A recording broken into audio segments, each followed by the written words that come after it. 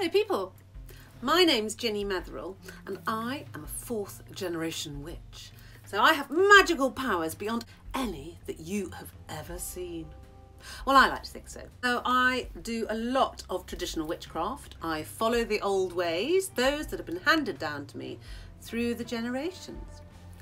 Today's video is part of my mini-series looking at the elemental witchcraft that people practice today. As I'm sure you all know, there are 4 elements: earth, air, fire and water.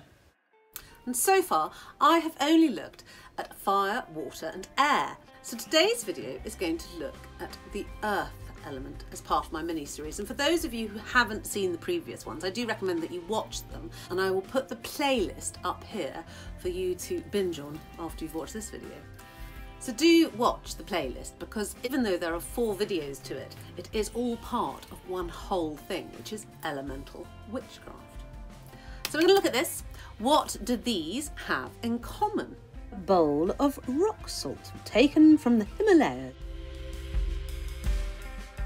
Some tumblestones of carnelian. A small pot of wood ash. A pair of gold scissors and some silver rings. They all represent earth elements, having been mined from the earth or made by the earth. Now, the earth element is the root element of all the elemental witchcraft series. The earth is the most powerful. It holds all the other elements in its power, so to speak, and in its grasp. It can control them and it can overcome them, every single one.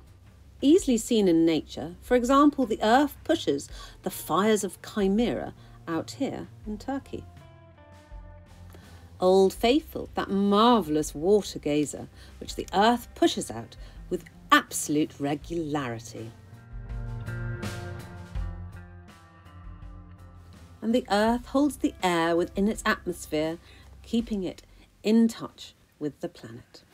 The earth is actually a guardian spirit, one of the 12 great guardian spirits that monitor and care for the earth and mankind and all its flora.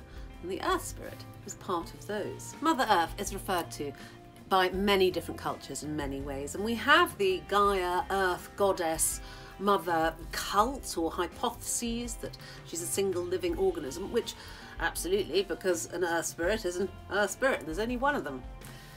So the earth is the root and the holder of all the elements, and this makes it the most powerful and the most common and the most used without you actually realising it. For example, just walking outside in your bare feet is connecting with the earth, and you will be drawing in the earth power through the soles of your feet and up through your body, which is why it's so pleasurable walking on soft spring grass in your bare feet. You're not just getting that wonderful feeling of being out and free, you're getting the benefits of the Mother Earth power. But if you ever cast a circle, because you cast a circle on the ground and you're casting it downwards, you don't really cast circles above your head. I mean, we can do, but generally you cast a circle downwards. That automatically accesses the earth's power. You're automatically calling in and using earth power within your circle. My 3 most popular elements for casting a circle are salt, candles and crystals. And the salt and the crystals are both earth elements in themselves. As we looked at in the beginning of this video, you can invoke the earth using anything that was mined from the earth, and salt is mined. So putting salt on the outside of your circle to define its boundaries uses the earth element. And if you want to bring an earth element in to any spell, anything with metal, stone, glass, salt, all of these elements are part of the earth spirit, and so therefore they invoke that earth element. As a result, it is very difficult for me to say, here is a spell, you know, using the earth, because you sort of do it all the time. I like to occasionally and consciously bring earth, air, fire and water elements into a spell, but mostly you don't need to because it's already there. The earth element is the most powerful, as I have repeatedly said, of all the elements, and as a result I use it the most when casting a circle to banish demonic entities. And believe it or not, I do this quite a lot, and I use carnelian stones to facilitate this. They have a very, very strong energy to them, which is why I find them the most useful for casting a circle when dealing with demonic or bad jujus or nasty entities. You will naturally use the earth element in pretty much every witchcraft spell that you do without ever realising it.